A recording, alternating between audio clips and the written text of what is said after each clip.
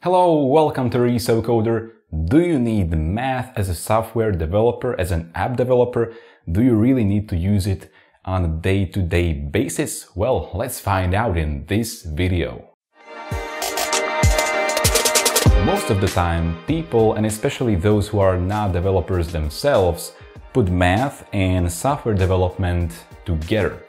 And I feel like that is not really good thing to do, because as software developers, we don't really use math all that often, and obviously, let me put a disclaimer here, it really depends on what kind of development you do. So I am going to tackle in this video the debunking of that you need math, advanced math, so to say, for really classic app development that most of the people are doing right now. If you are already a decent app developer, just ask yourself a question. When was the last time that you used advanced math in your projects? By advanced math, I mean something more than just multiplication, division, and so on. I mean doing some really crazy equations, and maybe I would say that quadratic equations and upwards are more of an advanced math. I really cannot even remember when was the last time that I used quadratic equations, and they are not all that advanced, right? And I don't think that it's just because of the type of apps that I am making, because in most apps what you are doing is that you just communicate with some server which has a database on it. You communicate through a REST API, and that's basically it. You store something somewhere and you fetch it, and you just go through the data and then display it on the screen using some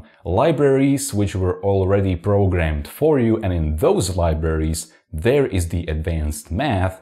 But you as a normal developer, you most likely don't write that math because you depend on some other developers to write it. With that said, here comes the obvious point that if you want to be making those libraries, you need to know advanced math. But let's be honest, most of the people are not making libraries. Most of the people are only using those libraries in their projects. But at the same time, most of the schools and colleges make a real emphasis on learning advanced math. So derivations, integrals, and all of that.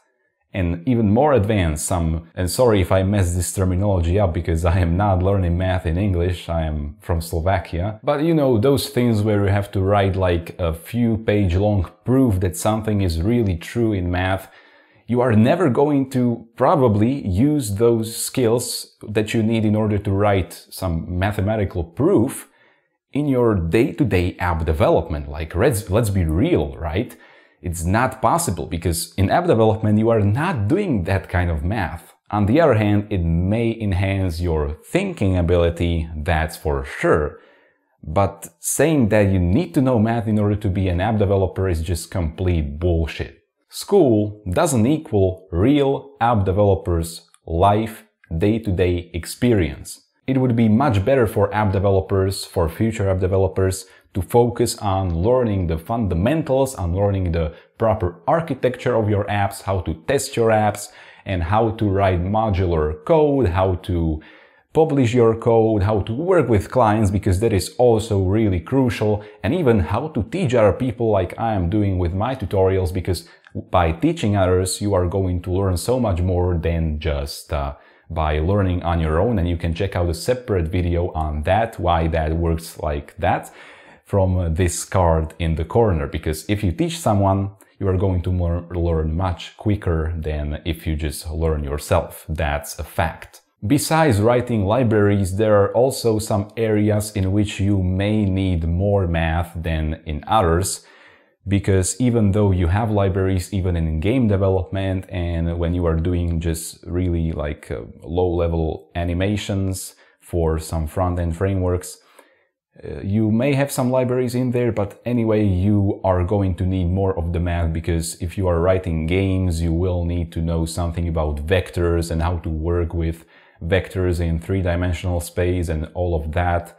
The same goes for animations. If you want to write your own animations and not just work with something which was already pre-programmed, And also the same goes for writing AI without any kind of like libraries, because if you want to build your own AI, your own neural networks, you probably need to know a bit of quite advanced math in order to do that. So what's the point of this video after all? You don't need advanced math for your day-to-day development. It's really beneficial. I feel like, yeah, let's learn it, let's teach it in schools. That's true. But don't pretend that you really need it. Just say that, all right, math is cool because it will make your brain operate more efficiently. You will be able to solve some problems more efficiently in less steps than if you don't know that advanced math. But at the same time, just admit that you are not going to need that math in your day-to-day life as an app developer, and that also the more on the lower level that you go with programming, so if you write libraries yourself, you are going to need it. If you only utilize libraries, you are not going to need it. Alright, and that's it for this video. If it helped you with deciding if you should learn math or not, if you should go on some advanced math course or not, I hope that it really helped you, and if so, give this video a like and also share it. If you don't want to miss more videos like this, definitely subscribe to this channel and also hit the bell button so that you are not going to miss any of my new videos. If you have any questions regarding this topic or anything else to say, if you have some suggestions for future videos, definitely leave them in the comments below. Follow me on Instagram, Facebook and Twitter, and see you in the next video.